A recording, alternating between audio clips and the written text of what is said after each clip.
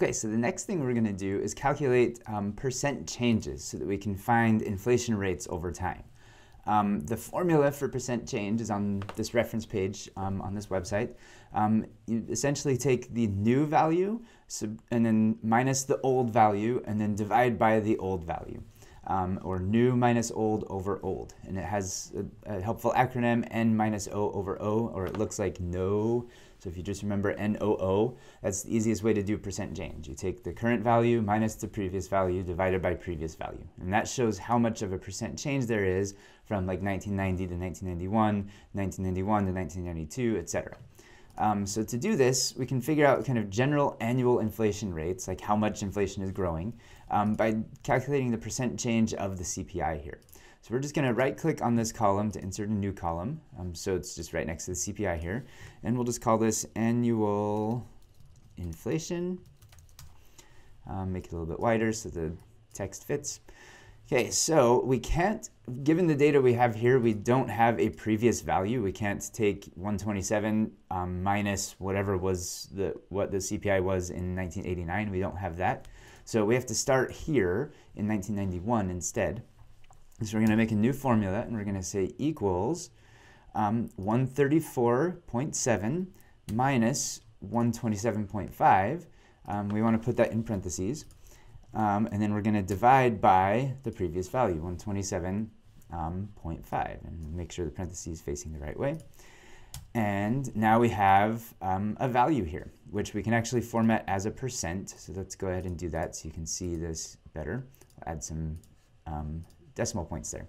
So between 1990 and 1991, there was 5% inflation. If we move this down a row, between 1991 and 1992, there was 2% inflation.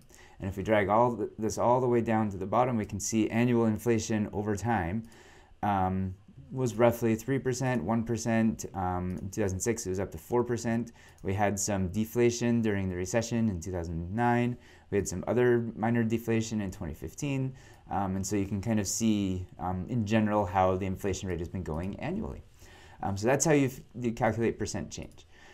Because we're basing it on the CPI itself, it's showing us the general inflation rate. You could also calculate the percent change for any of these other columns to see how personal income per capita is growing over time. You can do that especially if you have adjusted for inflation with one of these real values, 1982 or 2018 here. You can see how much income is growing just by itself, not because of inflation. So you can see if there's any growth in kind of living standards outside of just inflation happening. So that's how you calculate inflation there. It doesn't always have to be annual. You can say, like, how much has inflation grown between 2018 and 1990. The tricky part here, though, is it gets really tempting. You could say, so let's just come down to the bottom and we say overall inflation. So we say it's new minus old over old. So we can say equals, so the new CPI is this 249 minus the CPI back in 1990, and then divide by the CPI back in 1990. And so what that shows is there's been like a 95% inflation level since 2018. But that's not entirely accurate, because that does not mean that inflation has grown, like that's not the annual level of inflation. It does show that like the CPI has almost doubled from 127 to 249, so it's almost 100%. But if you're talking about kind of general annual inflation, that's not going to be accurate. Because what happens is you actually have compounding inflation. So if you're familiar with compound interest, you earn money, stick it in a bank, it earns interest, and then the next year or the next month or the next day or however often they compound it, you take that amount plus the interest and then add interest to that. And then you take that amount plus interest and add more interest to that. And so it keeps growing and compounding. Inflation does the same thing. If you go up from 127 to 134, there was 5% inflation there. If you're going from 127 to 138 here, part of that growth in the CPI has already been taken care of by this 5% inflation there. So we have to take that into account. We have to consider the compounding when we're trying to look at average inflation over time. So to do that, there's two different formulas we can use. They're finance formulas. There's actually a way in Excel to do this using some built-in formulas. I like to do it by hand just so you can see all of the different moving parts, and it helps it make more sense. You may have seen these in past like economics classes or finance classes. Basically, the formula for compounding interest is this thing right here with all of these fun letters. So the A here represents the price at the end of the time period. So if we're looking at CPI here, this is going to be the CPI in 2018. If we want to see the average inflation between 1990 and 2018. P here is going to be the price or the CPI value at the beginning of the time period. So this is going to be CPI in 1990. And then it has all of this fun stuff here. We have 1 plus R over N to the nth and tth power here. These are just different parts of this equation here. The N means how often the interest rate is compounded. And so like if you have a bank account, it might compound every month. And so the N here would be 12. If it happens every day, then it'd be like 365. If it happens once a year, then the N is going to be 1. Typically with the CPI thing, it's supposed to be compounding like continuously. But we'll just pretend that it's compounding every year. On January 1st, they get a new inflation rate or something like that. T is the number of time periods that exist between the ending time and the starting time. And then R is the rate. And we actually don't know this rate. We know the value at the end. We know the value at the beginning. We know N, we'll just pretend that that's 1 because it's happening once a year. And we know T, we know how many years there are between 2018 and 1990, but we don't know this R. So we need to rearrange this formula so that we have R by itself. And so it'll say R equals stuff, a really complicated formula. So what that looks like is this, which again, this is algebra, rearranging terms and exponentiating and logging stuff. You don't need to know exactly how you get here if you haven't taken algebra for years. And this is all just below this video on the reference page here. But this is how we get R by itself. So if we exponentiate this fraction here, which is the log of CPI in 2018 divided by the CPI in 1990, over the number of time periods, how many years there are in between, and then minus 1, that will give us the average annual inflation rate for that time period.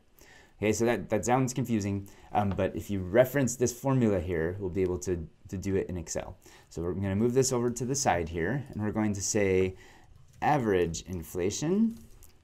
So the way we calculate this is we copy that formula. We're going to say equals EXP, which means exponentiate. So we're going to open parentheses and close parentheses. Oh, don't hit arrow keys here. Okay, so exponentiate, and then inside the parentheses, we're going to say ln, open parentheses, and we want the CPI in 2018, right there, divided by the CPI in 1990, which is right there. Okay, so then that fraction needs to be divided by the number of years between 2018 and 1990. We could just count that by hand and go 1990 to 1991, 92, 93, 94, 95, and keep going all the way to 2018. But that's tedious. So what we can actually do is build that into the equation here. We can say, open parentheses, 2018 minus 1990. And then we have to add 1 extra year because it's an inclusive range. Kind of like how if you just say like how many numbers are there between 1 and 10, you can't just say 10 minus 1 because that's 9, but there are actually 10 numbers, 1, 2, 3, 4, 5, 6, 7, 8, 9, 10. So you need to add 1 more number to take into account the fact that you're subtracting here. So that is our T, that's the number of time periods. And then with all of that, we can close the parenthesis 1 more time and then minus 1. So we have the exponentiated version of the log of those two CPI values, the 2018 one and the 1990 one, divided by the number of time periods there were, and then minus 1. So if we hit that, or if we run this equation now, we see that on average every year, taking into account the compounding of the inflation, that we've had like a 2.3% average level of inflation year by year. Which is good because, again, we talked in the lecture about how kind of the Fed's target inflation is between 2 to 3% every year. And the fact that we're at like 2.5-ish% is kind of a good sign that they've been doing an okay job at that. So there we go. That's how you can figure out average inflation using kind of this more complicated formula here. There's actually a simpler version of this. In here, we just assumed that inflation only occurs on January 1st. And so there's no inflation up until December 31st, and then the next day all prices suddenly rise, which is not the case. Inflation happens continuously. Prices change all the time on a daily, minutely basis. So we don't want to necessarily use this equation here. Instead, we want to use the equation for continuous compounding interest. And this one's actually simpler here. Where the A means the same thing. This is the value in 2018. The P is the previous value back in 1990. And then we use this E, which isn't a variable. This is just a mathematical constant. It's kind of like pi. This is like 2.3 something. It's just kind of a natural log of numbers. It's just a strange constant that exists. So we take E and then raise it to the power of the rate, which we don't know, and the time, which we do, so the number of time periods. This is 2018 minus 1990 plus 1. So if we rearrange this so we get the R by itself, because that's the thing we want to know. We want to know what the rate is. It ends up looking like this. So R is equal to the natural log of those two CPI values divided by the number of time periods. And that's all you have to do. So let's go ahead and do that equation here in Excel. So this is going to be average inflation continuous. Okay, so our formula, again referencing the actual formula we have on the page, is equals, so we want ln, so the natural log of the current CPI, so this 249, divided by the old CPI, which was 1990. And let's come back down here, and then close parentheses, and then divide by the number of time periods, which again, we can just do here and say 2018 minus 1990 plus 1. And that should show us the continuous version of the average inflation, which is basically the same as what we did when we just said inflation happens once a year. It's a little bit lower, 2.31 instead of 2.34. This is probably more accurate because inflation happens continuously. It's not a yearly thing. But that's kind of two different ways to look at the average annual level of growth of inflation here. And so that's how you can calculate two different versions of inflation.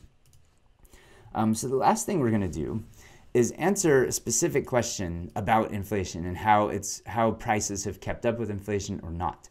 Because right now we've just been like dragging columns down and seeing a whole bunch of numbers, and that's neat, I guess. But often you'll have an exact question that says like, prices for houses in 1990 were this value. Today they are some other value. How much have they grown in value over time?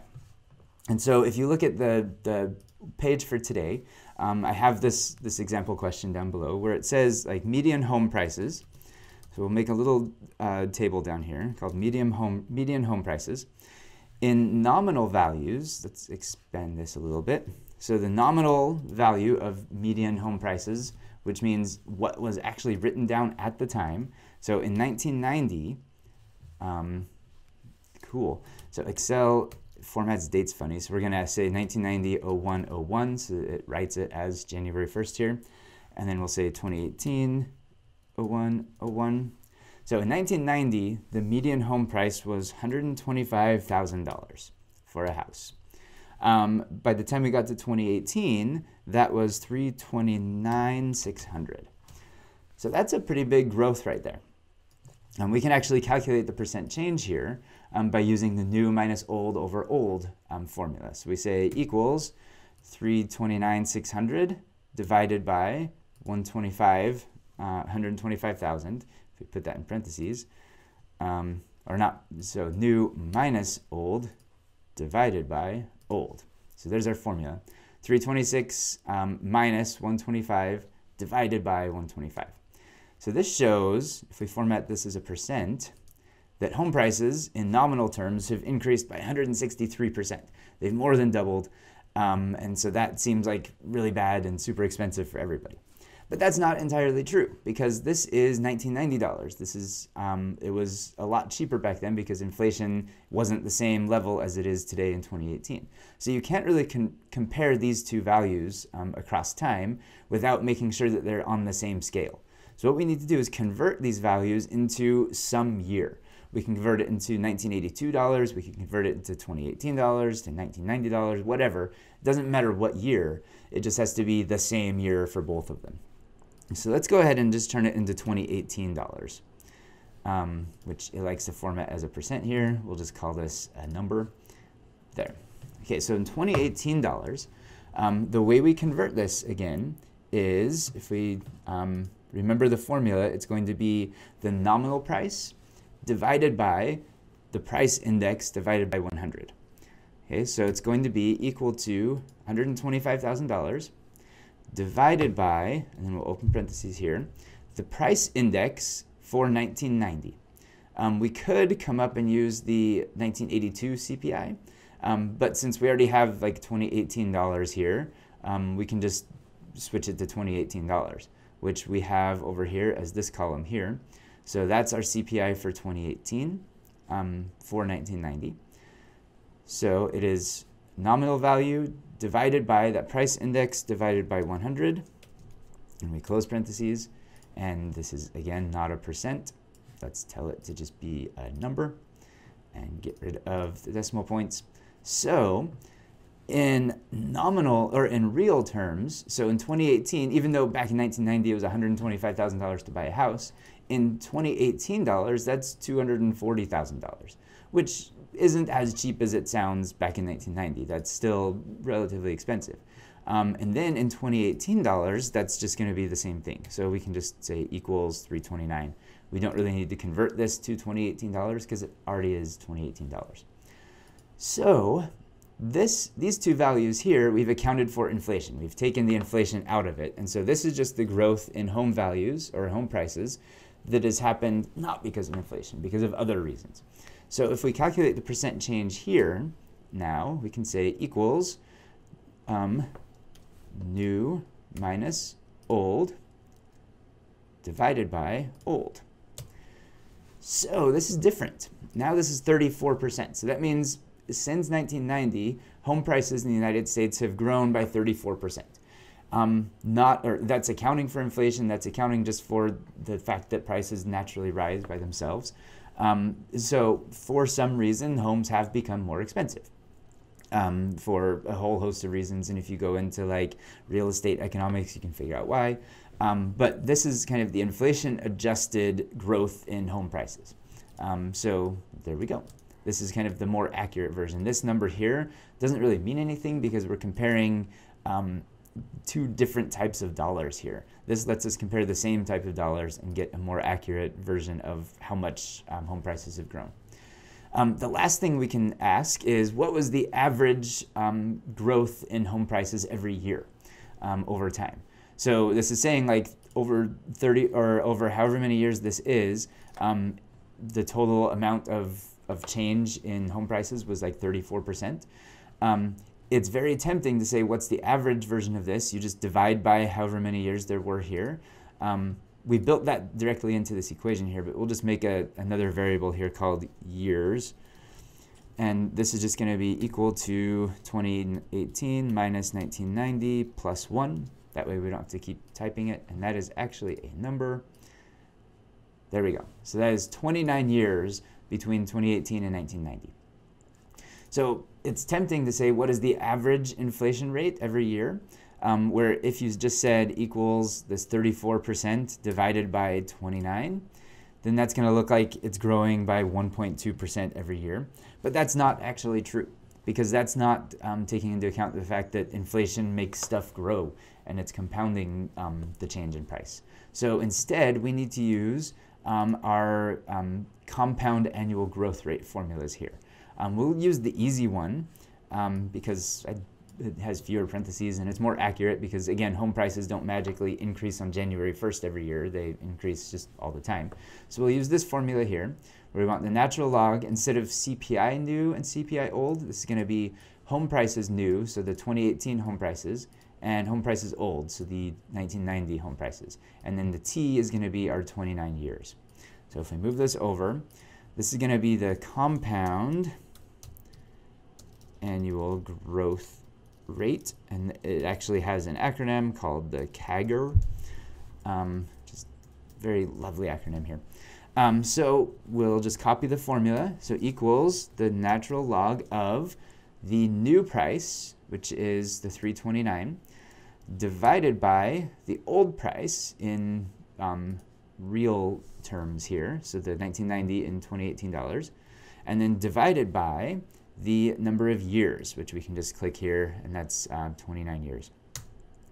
So if we hit enter there, now our annual growth rate is 1% instead of 1.2%. So that's taking into account just the fact that home prices are compounding on top of each other every year. So basically, over the past 29 years, home prices have gone up on average by 1% every year, outside of inflation. They've gone up 2% just because of inflation, but then outside of inflation, they're also just kind of getting more expensive year by year. And so we can see that by looking at this compound annual growth rate, which shows us kind of the average level of growth. So that's how we can answer some questions about changes in prices over time. Some basic economic analysis here. This is your first introduction to doing economic stuff. Your problem set will give you some examples of doing similar calculations. And so have fun with that. Refer back to this video for more help. You can download the full complete version of this spreadsheet from the website, so you can have that as a reference. You can see the formulas, and hopefully it's fairly easy to follow. So good luck.